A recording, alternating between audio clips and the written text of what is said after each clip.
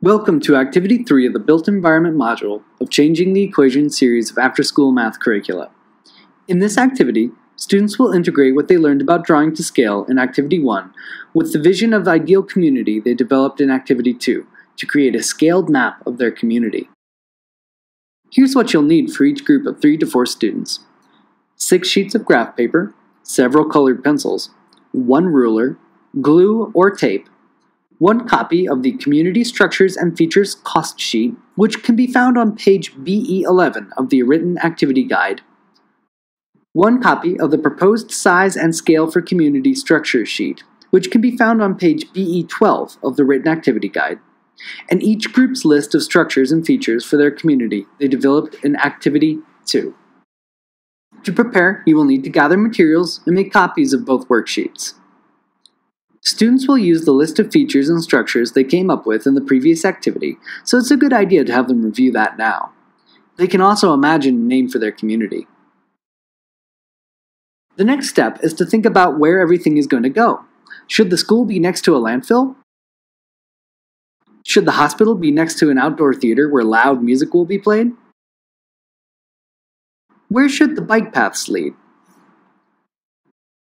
Next, students are going to make scaled maps of their community.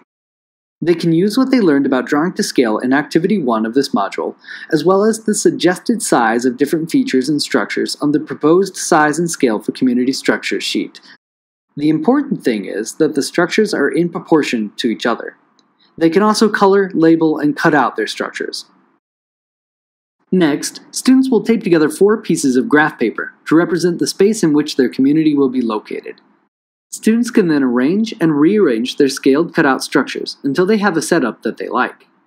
Group members should be able to discuss and justify their placement choices. You can help them by asking questions like, is it easy to get from one place to another? How would a child get from their house to the playground? To school? How easy is it for the police department or fire department to respond to an emergency? If there are no roads, how will someone carry their groceries and other shopping bags from the store to their house? After students have agreed and aptly justified the arrangement of their community structures and features, they can glue or tape everything down. They can also include standard map features, like a key, as well as the scale they used. For example, 1 grid square equals 10 feet. As a wrap-up activity, each team should share their community map with the rest of the students.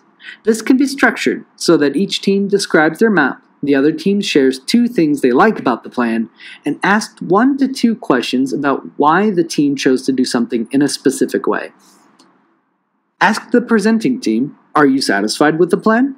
What trade-offs did you have to make? Would you make different choices if you had more money? What if you had less money? It's always a good idea to remind students about constructive criticism to avoid hurt feelings and keep things positive. Changing the Equation. After-school math curriculum brought to you by Explora. Funding provided by Sandia National Laboratories.